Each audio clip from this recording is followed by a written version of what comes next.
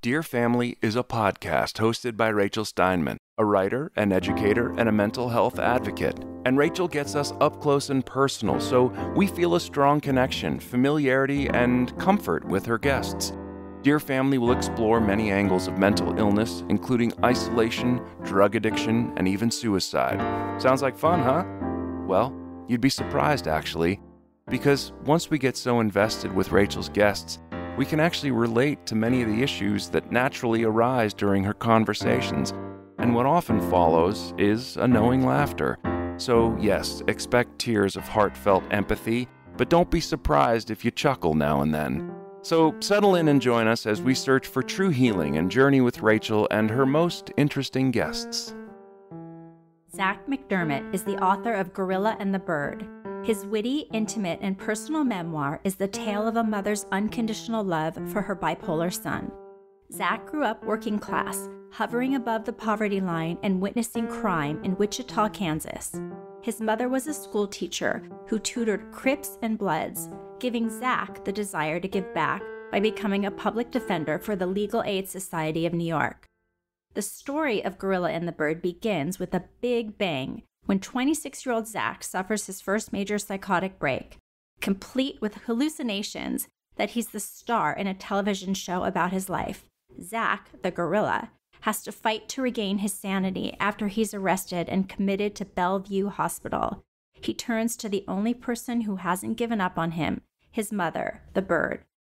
Channing Tatum's production company is making a new HBO limited series based on his book.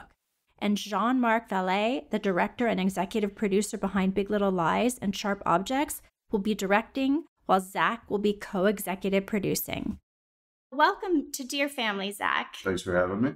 I first heard about you on This American Life, and I immediately had to download your incredible memoir.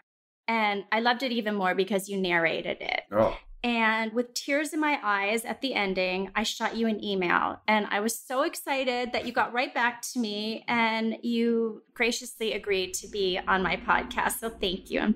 No problem. And just so listeners know, we're in your Hollywood apartment where your This American Life episode was recorded. So you might hear some background. Yeah, that was an airplane. Yeah, there we go. Yeah. Exactly.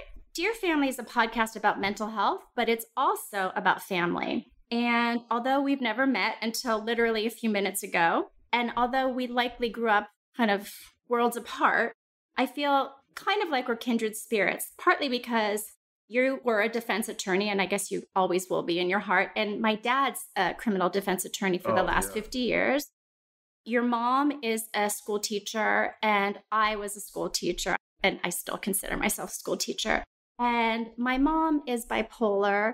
And you're bipolar. And my heart always goes out to people that are bipolar. I actually love bipolar people. I love the creativity that comes with the cuckoo. The cuckoo. Yeah, in a way. Okay, there we go. But there's something really awesome about it. Can you just tell us a little bit about your family? Oh, yeah. Wow. So I guess let's start with the bird, huh? Since she's the bird.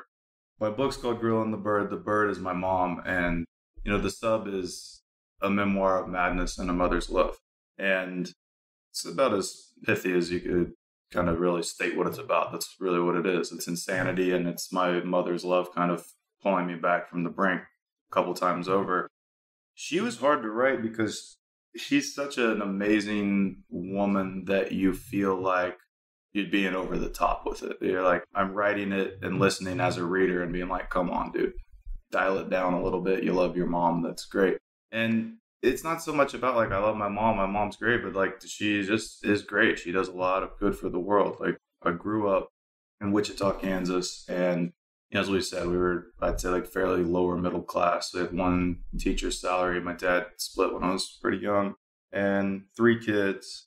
And then my mom would kind of take in any stragglers too. So we lived a block from my high school, and came to be that like, we became the gathering point after school for this group of guys who were kind of some combination of friends with me and my little brother. And then like their friends kept just kind of like, it just kept growing and growing. In the group, like pretty much everyone was black. Most were either Crips or Bloods. And my mom just every day after school would like throw, a bunch of frozen chicken breasts in a crock pot throw a little seasoning in there or whatever, feed everybody, help everybody with their homework. We'd all kind of lift weights, play video games, whatever. And there was no one that wasn't welcome. And she, out of these kids, she started calling this thing Power Hour. And some of them went on to jail. Some of them went to college. A couple of them did all three. And she's just kind of always had an eye out for the discarded, if you will. And she has no money. She shops at Walmart, JCPenney, and basically gives herself and everything she can away to anyone who needs it. Like, she's kind of remarkably, some would even say perhaps to her detriment, selfless. And she's incredibly strong. She, my dad left when she was 28. She had 3 kids at that point. She was working at a grocery store. She went back to school. She got a master's. She eventually got a PhD. And yeah, when I was in the psych ward, she came and visited me every minute of every visiting opportunity. Like, as soon as she heard I was in the Bellevue psych ward, she got on a plane from Kansas and flew to New York. That skims the surface of her. There's other family members, so I don't know if you want me to. Right. I guess you're talking for an hour. So no, that's a great background, and oh my God, your mom just sounds like a true saint. There's nothing like that mother love, but she extended it to other people in the community. Well, so I know that your Uncle Eddie was sent to a state mental hospital in Topeka for paranoid schizophrenia. Yeah. And I think it was on the same day you were born. Yes. And you talk about how you believe it may be why your grandmother's so close with you, because she lost her son and had a new baby boy come into her life. Yeah. Would you say that's true? Yeah, I think all signs point to that being the nexus of our connection. We get along very well too, but we just have, I think, kind of similar personalities. Yeah, the day my uncle had just OD'd on PCP for the, I don't know how manyth time, but it wasn't his first. And he had to be airlifted and had a heart operation, but then they were told there's no way he can live on his own. So arrangements were made that he actually was court ordered to a state mental hospital. And the day I was born was the day the men, when the white coats came and picked him up. So my grandma had my mom in the hospital, I don't know how long of a labor I was, but I know it was really long and difficult. And so she's got her daughter in there, in the midst of this difficult labor. And then her son, she's waiting for him to get taken away. So after he leaves, she goes to the hospital. I'm born. And then he died 15 years later. I remember I was 15 and I told my mom that he had died because my grandma called me and I had to go pick her up. And yeah, so he lived the last 15 years of his life in a psych ward. He'd come home a couple times a year, but that was... Well, so you grew up knowing that there was mental illness in the family. Did you ever worry that you would inherit or develop schizophrenia? Yeah, he's right there in front of your face, but a couple times a year, but he looked crazy and he looked really scary. And I feel like I'm in the club and I'm using these words without any sort of pejorative intent behind them. I self-identify as crazy, so even though I know that can be kind of problematic, I'm gonna go ahead and call myself and my uncle crazy. But I think you can call yourself crazy. Right. You can't call right. Yeah. I can call my uncle too. Yeah, because he was crazier than me. He would come home and he looked like Charles Manson, and he had this really unruly, unkempt hair and beard, and he didn't like to shower, and he drank 8 Mountain Dews a day, and he was never not smoking either a cigarette or a cigar or a pipe. And he would just always ask me you got any ganja? That was his And you were a kid. Yeah. And he would come up and he was a Buddhist, so he would be in his room funny. Chanting. You hear this booming voice. You're 4 or 5 years old, Nam yo ho enrikyo, nam yo ho enrikyo. And you're just what is that? It's so foreign and it sounded scary to me. And he would do that and then play AC/DC really loud. And you're just this guy is terrifying. He really scared me when I was little. Right before he died, I'd finally come to a point where I realized he wasn't scary. Around 13 or 14, he would come over and he would yell in my face. He would get really close to my face and he would go, ah!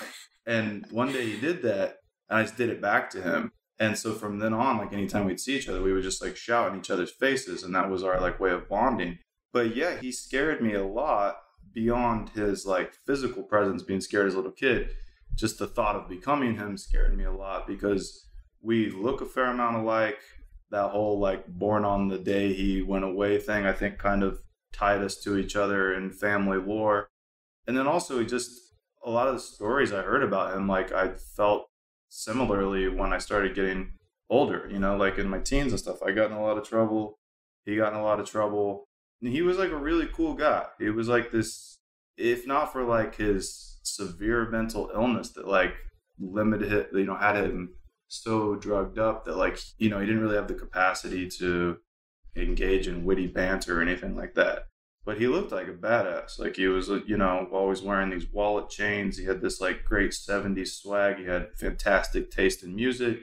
They called him Fast Eddie. He like drove a motorcycle. He'll be a great character for the TV series.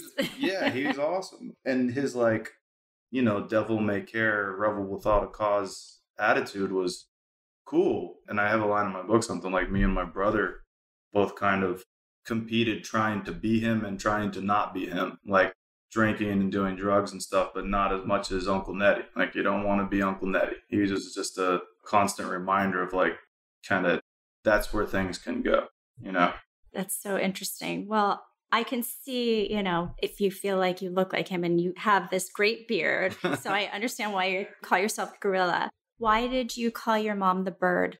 It's both of it. Like, I mean, as you said, I kind of look like a gorilla. Well, you don't look like a gorilla. I mean, you just have a thick black beard. Well, what if I go like this? Well, there you go. Let the record reflect that was a good gorilla impression. Yes. So, yes. No, I do a really good gorilla impression, and I've always like had like kind of a big chest growing up and been really hairy and stuff. So my mom, and I always loved gorillas. So I don't know, my mom started calling me Gorilla when I was little.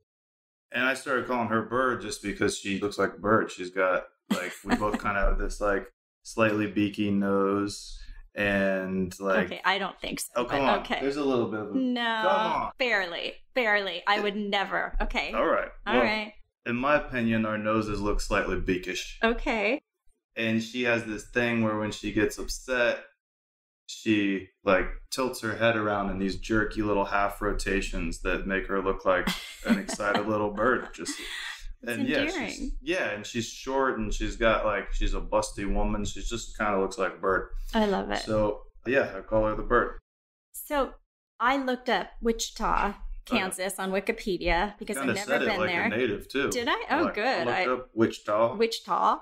And I learned that it's the birthplace of White Castle. This is just a total funny side note. Yeah. Which is considered the first fast food chain that sold burgers. And it's a Midwestern thing. And my dad's from Chicago, and he loved White Castle. I had no idea that was true. Oh, okay. Well, yeah. I don't even think we have a White Castle in Wichita. Okay, well, I'm going to have to double check, but this is what it says. Pizza Hut? It said Pizza Hut too. Yeah. It did. It said birthplace of Pizza Hut. That's crazy. Anyways, my dad wanted to open up one in Los Angeles. I really don't know much about Wichita. Can you tell us a little bit? What was it like growing up there? White Castle is an East Coast thing. It says it's a very much Midwestern thing, but I'm going to double check that.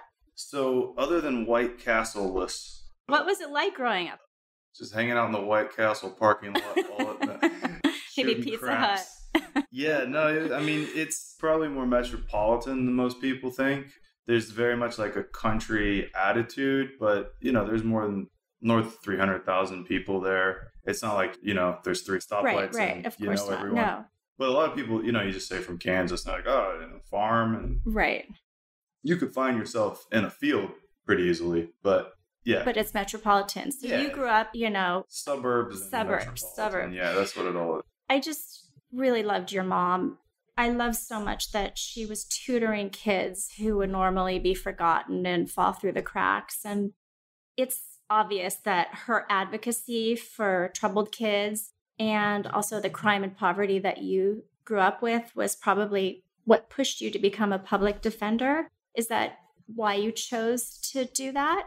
I think so. I mean, it's certainly like she demonstrated a baseline empathy of not even like giving people multiple chances, but just like she just didn't really care what anybody did or was alleged to have done. They were still like kind of welcome at the table. And I just like saw through her how treating people who have been neglected with like a little bit of love could make such a profound influence on their lives. That guys that, some of the guys that I'm talking about, I know have gone on to do bad things, whatever you define, I think the bad and stuff like that are kind of problematic words, but things that are against the law that we as a society have decided are not good for us, right?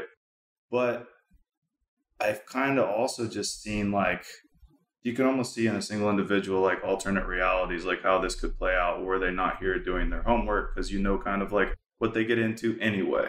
So like if we remove this like one little piece of positivity and guidance from them and this one place of kind of unconditional love and lack of judgment, then what happens? So yeah, I think she kind of like that really informed how to like treat people and view people. But then I also went to, I went to school and I just had a really good African-American studies professor and ended up majoring in that and studied a lot of I started reading a lot of prison memoirs and a lot of race theory and stuff like that. And that's where I really got the passion for criminal defense. Like this amazing. I love how when you write with kind of this dry sense of humor that surfaces very easily. And while you were also public defending, you were doing stand-up. Yeah. And can you tell us about that? Yeah. It was fun. I bet. No, but scary. Well, you know what? It's not that fun, actually. It's actually pretty horrible. When you're first starting, you go to open mics, you pay $5. Sometimes you got to buy a drink too. You sit in a room with 10 or God willing 15 other comics so that you can pretend to have an audience. But, there's 10 people there. No one cares. No one's paying attention to you. Everyone's in their own head, just like getting ready to do their own thing. They don't want you to succeed because it's competitive. So it's just like you're going and you're saying the same thing every night to a room full of totally indifferent people. You can like totally lose your confidence in stuff that like actually works in front of real audiences just from running in front of comics. And, you need to be prepared to do that for 5 years if you're going to like give it 5 minutes. That's how you do that. And 5 years is quick, to like actually have some success. What was your material mainly about? This is probably bluer than your audience. No, it's totally, you could say whatever you want. It's explicit. Well, I'm going to quit minding my P's and Q's. Oh, yeah, you totally can. It's explicit material. No, I did I was all over the place. Like every now and again, one time I did a character for a full set where I did stand-up like I was a old-timey baseball player from like the 1800s, and I dressed up and like looked like Daniel Day-Lewis from There Will Be Blood, and like, just as if I were a guy teleported here from the 1800s, just like, on my day it was called rounders. We didn't call it baseball. We played until it was too dark to see. There were 5 balls to a walk, 4 strikes to it. Whatever. That was one thing. But then I also like at one point, I don't know, leaned into hip hop pretty strong and would like kind of talk about and or sing songs that I both thought were ridiculous and kind of loved. And it was kind of like a high energy antagonistic sort of persona I would have there. I would go after the crowd. Like a lot of comics are scared of crowd work or like getting heckled, but I would love a heckler. Like if I could ever get one early, like somebody say something, it's like, all right, well, here's my next 3 minutes. I love that. Well, yeah, you were brave. You got over the fear of your uncle. Well, you can get over anything probably. If you're like funny enough to be up there, and most people aren't like up there, like most people are horrible. I'm not saying I was any good, but let's say you are right that you're good enough to be up there. Well, you should be able to take most comers right there. But, there's funny, witty people in the crowd too. So like you have a microphone, like you're the only one with a microphone. So if you can't take someone down when you're practiced at it and you have a microphone in your hand, you should just give them the microphone and retire. That part might have been fun. Yeah.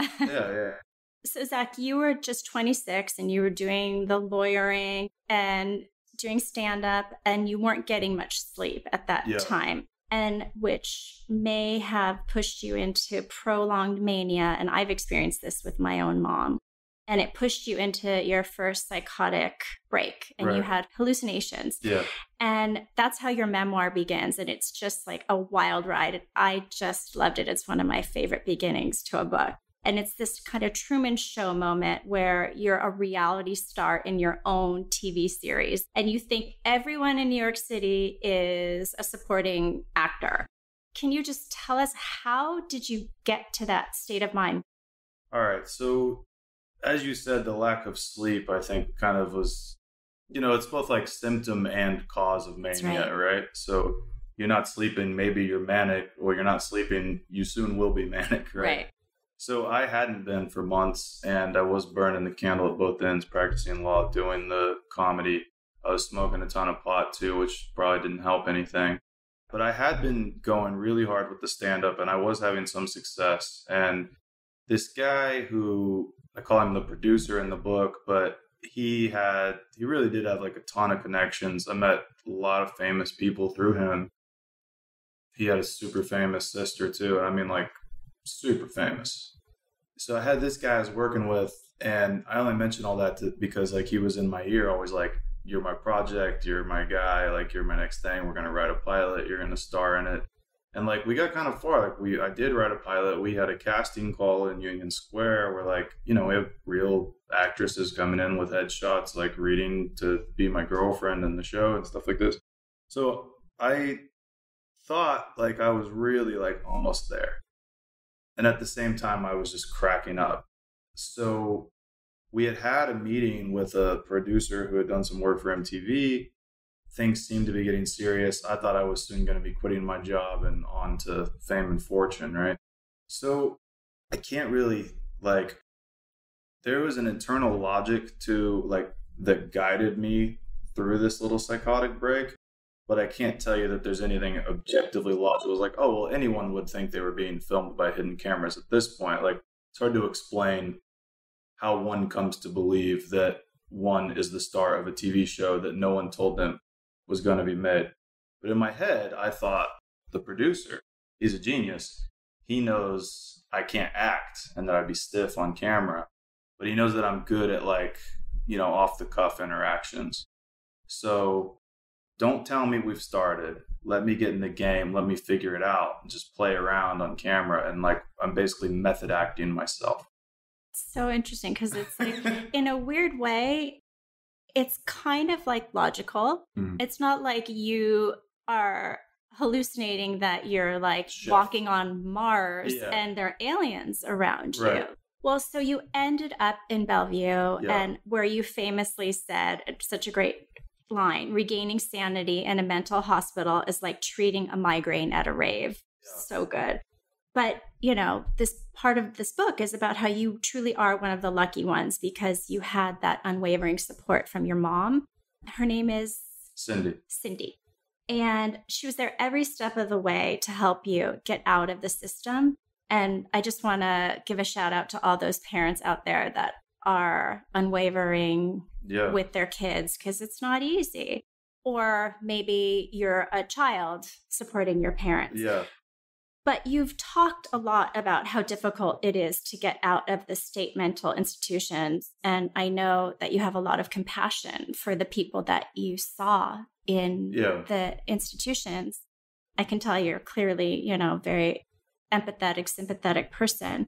Let's first start by you telling us, what do you remember about being in there? And are your memories based on your mom's notes or the hospital notes? Because I'm sure they drugged you. Well, some of it is definitely my mom and some of it is definitely me. Like, sometimes I've been so deep in the throes of psychosis that, I wouldn't trust anything I remembered, or it just feels like a blackout. Like I don't remember that week, but there's plenty that I just do and did remember. Like, it doesn't mean you can't retain memories just because you're not perceiving reality correctly. Of course. And you're also a writer. So in your back of your mind, you're probably like cataloging things. Yeah. And there is a like deconstruction that would have to take place a little bit. Like, did that happen? Or like you're sorting out what you were perceiving versus which, that comes with like lucidity and hindsight, common sense. Like, well, I'm trying to think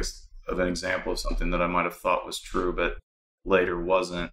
I mean, when I first got to the hospital, I thought that when they said the doctor will be with you soon, that we were maybe meeting with Dr. Dre. And there was an African-American guy in there laying on a stretcher who looked a little bit like Dr. Dre. And I was like, oh, that's the sign. That's the this, that's the that. So obviously, when I come out of this and I start writing it, it's easy for me to go, well, that one's wrong. Right. I don't think any of them were like close calls, though. Right. I don't think there was a lot of like, well, is that really the? Because it's kind of just like, yeah, that would happen. But the characters you met that were with you were so well written. Yeah, I mean, it's a terrifying place. One person I talk about in the book is this guy they call Monk. And he was like 6'6", probably like at least 230, I would guess. And just chiseled, like no body fat, all muscle. And, he was for some reason allowed to have this stuffed monkey.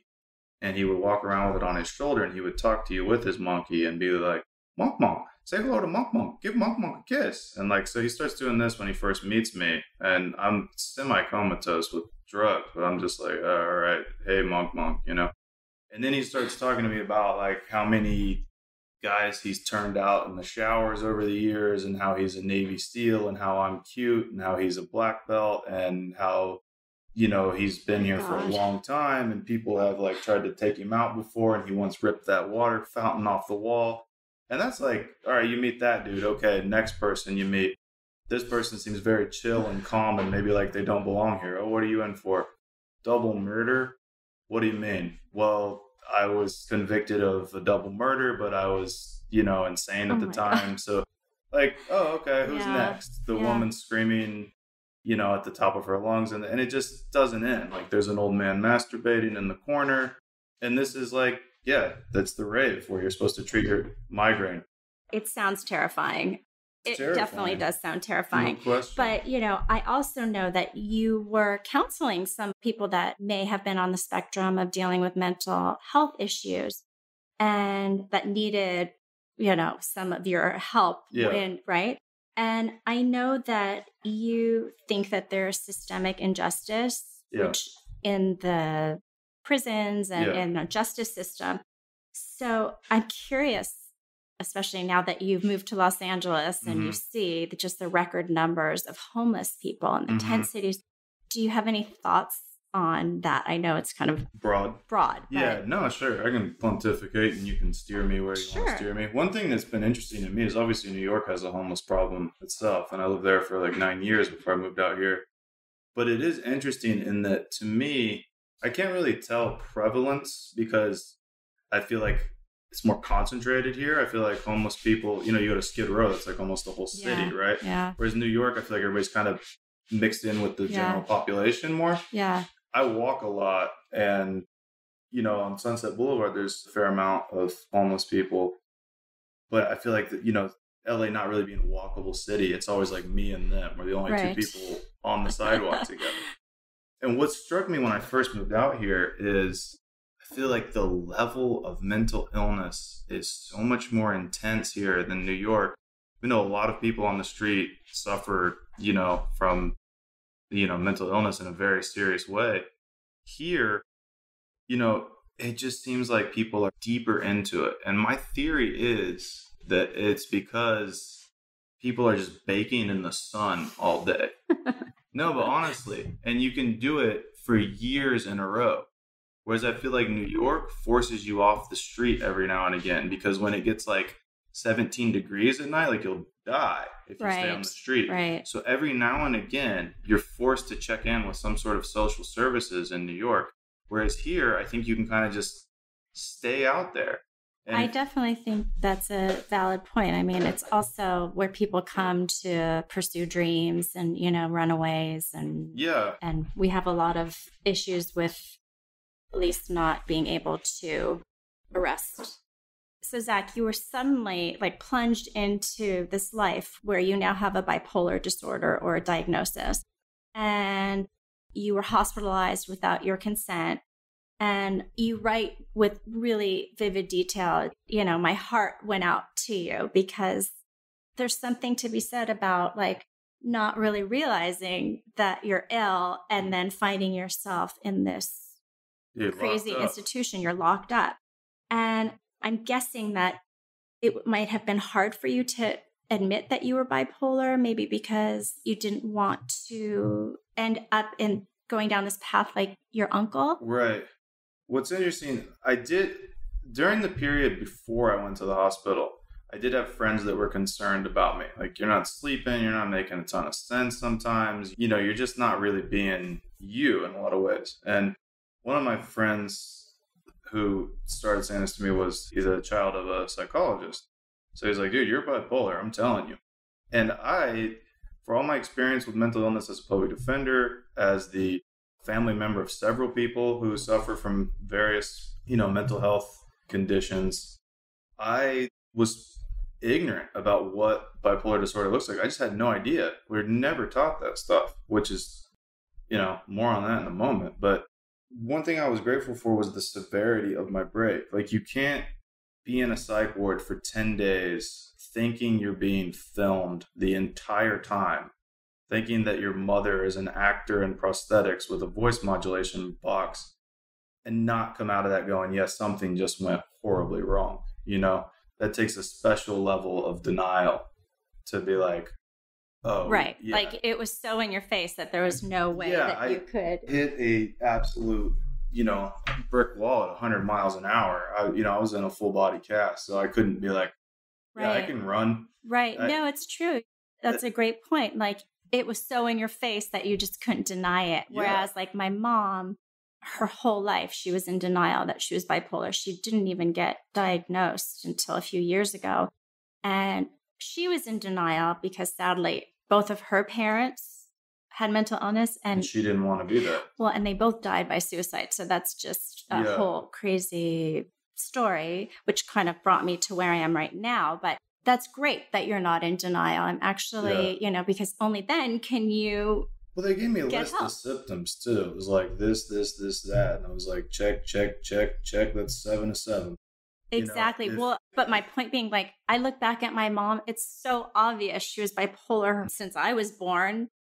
So, yeah. Well, on that, it's like this. So, two things there. One is the destigmatization thing, which comes from stuff like this. And I think that's just we got a good head of steam going there. We're not where we need to be, but I think that that's only going to continue to improve, really. It's almost becoming like popular to, mental I suffer illness from month. anxiety and I'm not ashamed of it anymore, which is like, all right, I shouldn't belittle that. It's like, it's good. That's right. exactly It's healthy what the hell we're doing to talk right now. about it. That's right. Yeah, I'm just like, sometimes it feels like it's becoming almost trendy. But I think the missing component is just a like Schoolhouse Rock video. Like, this is how a bill becomes a law, This is what bipolar looks like. Like, we need to teach grade school kids, like, make a little song, if you're bouncing off the walls and you're sleeping with strangers and you're not sleeping at all, and whatever you call it. I think that's in your future, maybe. Because we know what a cold feels like by the time we're 5. Mommy, I got a cold. Mommy, I got a fever. So this stuff doesn't occur until we're in our 20s usually. But if you just to spend like literally 20 minutes a year on this with kids, just like, it's like mental one health day in your health class. Right. Let's talk about the symptoms. When you're in your 20s, if you have a friend who does X, Y, Z, it's all pretty predictable, quits sleeping, maybe engages in more risky behavior than they would with either sex or substances, delusions of grandeur, rapid cycling emotions, you cry and then you're happy. It's all so simple. Pressured speech. Right. Yeah. Like bursts of creativity that we probably put more stock in the quality of than reality would corroborate.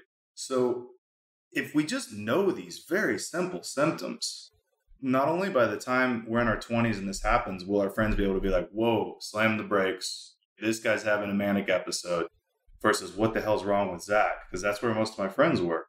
Like, no, this is clearly a textbook manic episode, right? So not only will your friends know that, but you will too.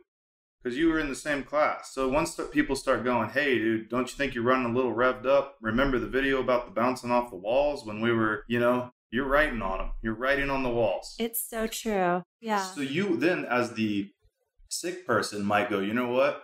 I do have a fever. I have been vomiting. This does sound a lot like the flu. Right. And, and our mental health needs to be taken as seriously as our physical health. And I mean, I will say, I have teenage daughters. We talk very openly about mental health and anxiety. And Grammy did this because she was manic, or, that we use the language so that one day, God forbid, they are dealing with some form of mental health issue. It's not taboo. It's not, they can come to me. They can talk. Yeah. And which is, why I'm so happy that you are speaking out. And I think that, you're going to help a lot of people.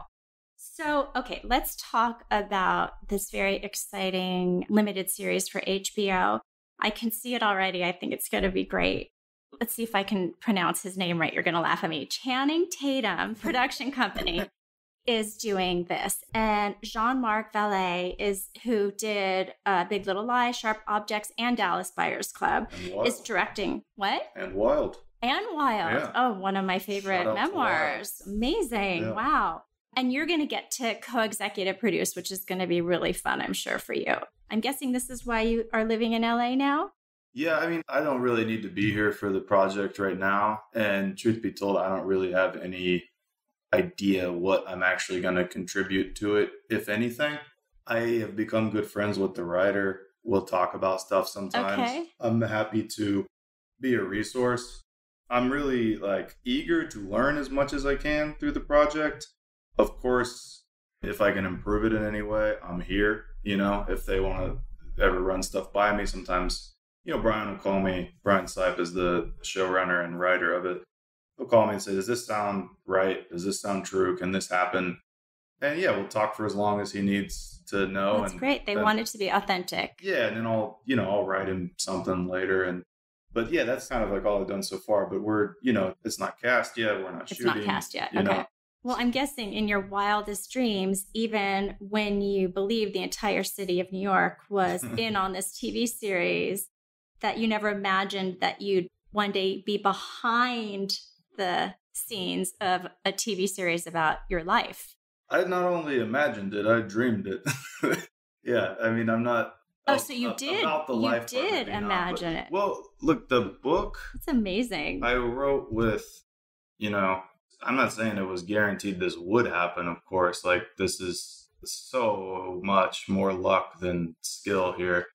But I was trying to do this thing. I was trying to write a book that could translate. Yeah, easily. And part of that wasn't so much this will get me a TV deal, but I just think the nature and the tone of the book, it was a useful exercise to me to be what would be a better TV scene here? Well, it's true. I mean, as you're reading it, or in my instance, as I was listening to you tell it, I could really visualize it. It was very in scene. Yeah, that was on purpose. Both for a little bit well, maybe this will help me get it adapted. But I just think the nature of this book, it can be kind of frenetic at times and moves quickly. And there's a lot of, there's a fair amount of I guess, internal stuff, but there's a lot of external stuff that's actually happening too. There's a lot of interaction between characters and a lot of plot, which I think, that's the stuff that's kind of readily adaptable. So yeah, it just kind of became a useful exercise to me. What would you rather see on the screen right now? Okay, put that on the page right now. And you hired a production series to go back with you to Wichita to meet the cast of characters that you write about. Yeah. Is that right? Yeah. And they followed you around. Yeah. And which is so meta, Yeah. Right? And considering that your first psychotic break, you thought cameras were following you. And then you had another psychotic break and it was caught, this time really was caught on video, but you thought that there were other bigger cameras and trees and stuff. So I'm just curious if you could just tell us how that felt to come back and watch yourself. It was all the things it always is and all the things I always tell people it shouldn't be when it happens to them. It was humiliating. I was embarrassed. I was devastated. I felt like the rug had been pulled out from underneath me. So what were you doing? Like, why did it happen, sort of thing? No, what were you doing on camera so that the viewers who haven't seen it? Yeah, so... Or listeners, yeah. Scene begins, I'm laying on the ground in a parking lot of a fast food restaurant, taco shop. It's raining. I'm in excruciating back pain. I'm on my back. I can't stand up. I'm just laying in the parking lot. And this woman comes out and says, do I need to call the police? And I yell, like, shut the fuck up, from across the parking lot. And I don't know if at that point I thought that was like part of the show, or if I was just like really in so much pain and didn't want someone to call the police and was like, whatever, just being a jerk. I'm not sure which one it was. But that happened. And then like we have another scene captured where I'm talking to my producer and friend, Jason, and we're in my hotel room, and he's kind of like helping me get my possessions together and my medication together and stuff. And he doesn't know, obviously, in my head that I think I've just like been in an audition for the role of myself in the TV series based upon the time that I thought I was on TV and I wasn't. Like, it's a spiral. You're thinking you're playing yourself for the TV series. Yeah. I mean, yeah. Wow. Why not? Right? What? Yeah.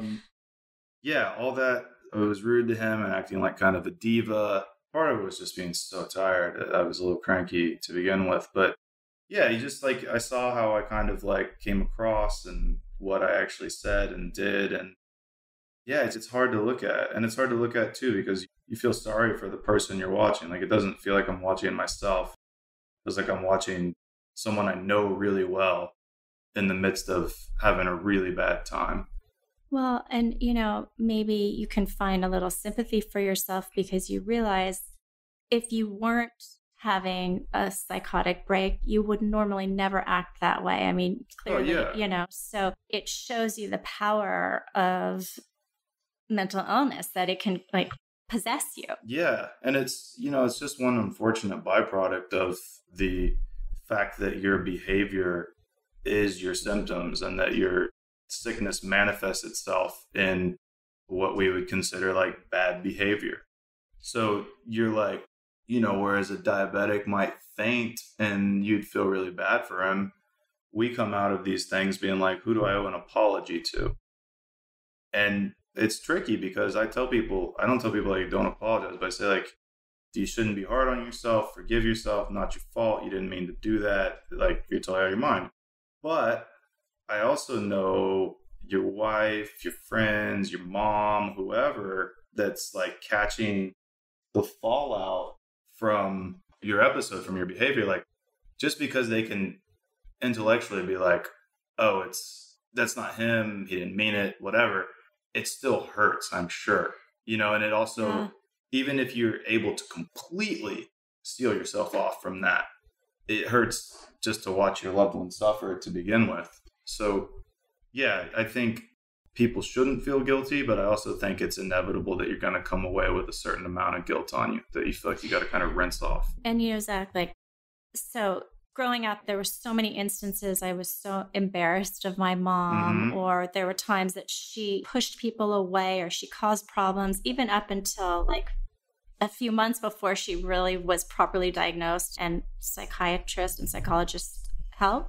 But now I'm so sympathetic to her. Yeah. And I think, just having these conversations is helpful so that like if a loved one does go through a bipolar episode and you realize, okay, he's acting this way or she's acting this way because she's having a psychotic break or she's highly manic, or, just the understanding is helpful, not just for the person who's dealing with the episode, but for the family member, husband or wife or loved one.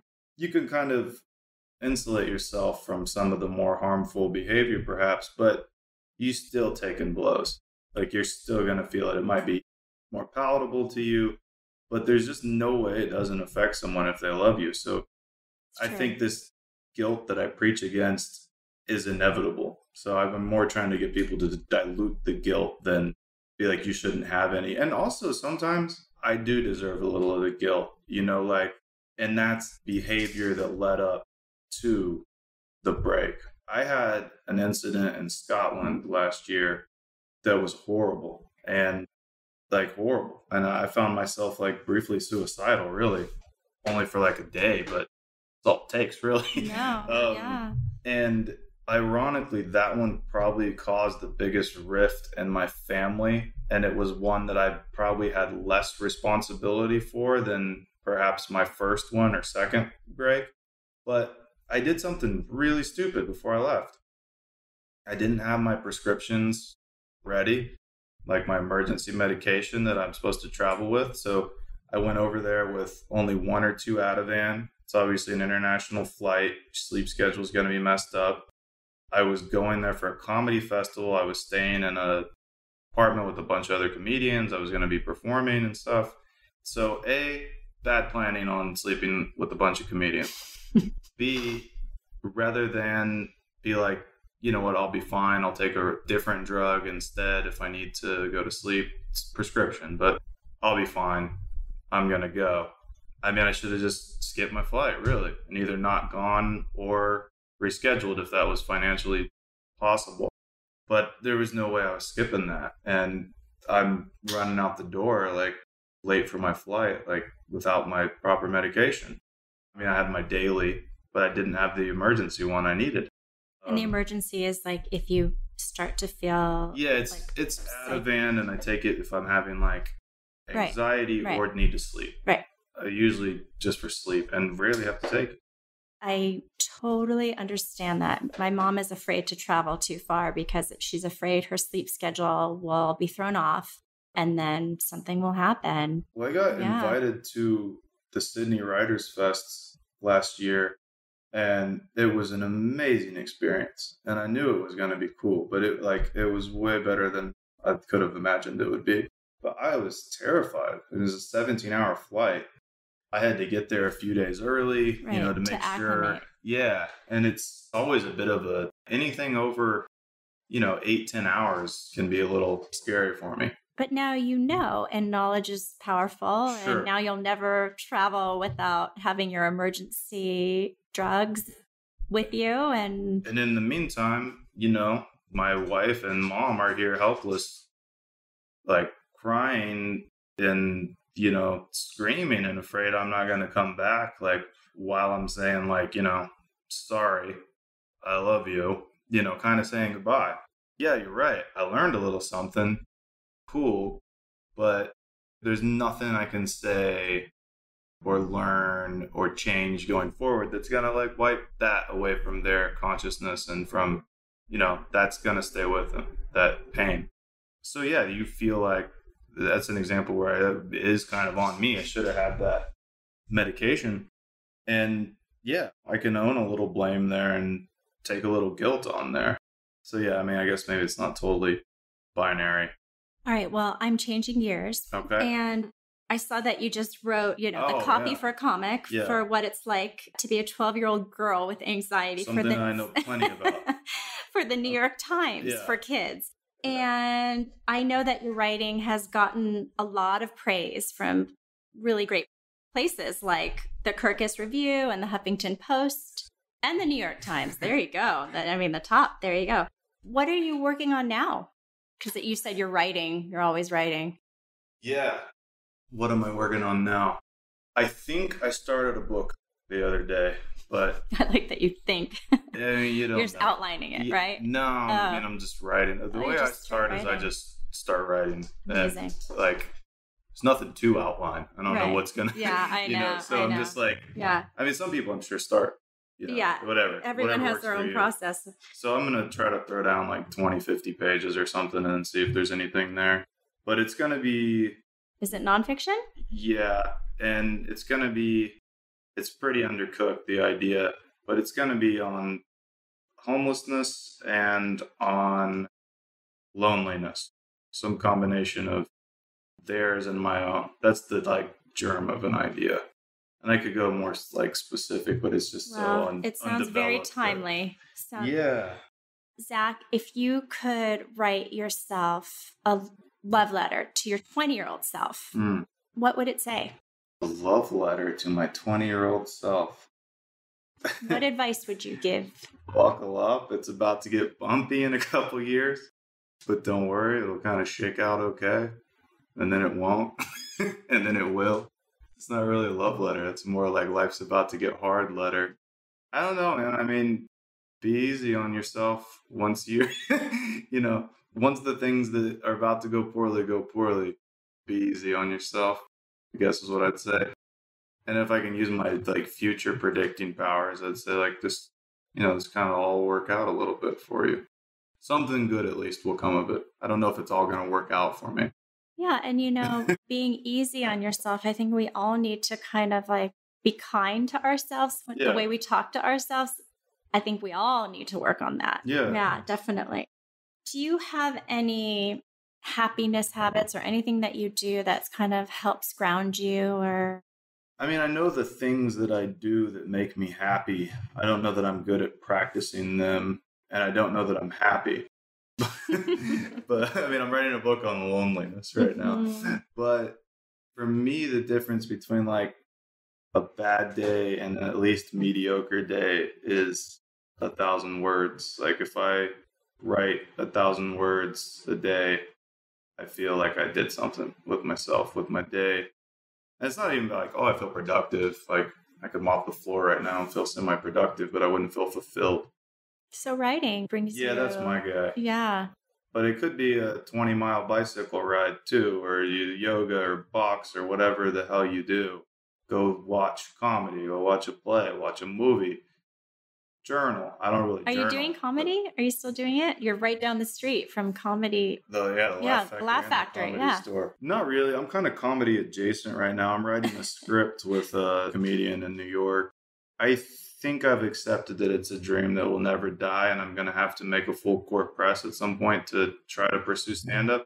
I just don't know where that fits in my right now. It's just right not now. Okay. Well, yeah. I see that for you. I mean, I will take a swing someday. I'm just kind of trying to go about it a smarter way than the first time, and not with the mental stuff, just meaning that open mic world we talked about. I'm trying to just do a little end run around that and get something together that I actually feel good about and can start kind of doing more mid to upper tier shows, hopefully. So I will have in my show notes links to your book and a few other things we discussed today. But where can the listeners find you? Do you want to give any social media? I'm on Instagram. Okay. I'm at Wichita Zack is my handle. I'm actually, let's put it like this, I'm pretty easy to find. Okay, cool. That's true. Yeah, I found you and you were so awesome and got right back to me. I have a website too. I guess I'm not very active with it, but it's ZackMcDermott.com. Okay, great. Yeah. I'll include that. Yeah. Cool. And I really just want to thank you so much for opening up to me and, me kind of surprising you. Yeah. Oh, yeah. We can tell that story. Oh, okay. Well, yeah, funny. Zach forgot I was coming and I showed up at his front door and he was like, oh, shit. He was on the phone and then he had to go and brush his teeth, but it's all good. And put a shirt on. Put a shirt on? No, you're wearing a shirt. It's just inside out. But I had to go put one on. Oh, okay. Yeah, so I'm wearing an inside out t-shirt. Yeah. Unshowered. Dirty apartment. It's perfect. I almost didn't answer the door. Oh, I'm so glad you did. Because I don't have your phone number. Who is this?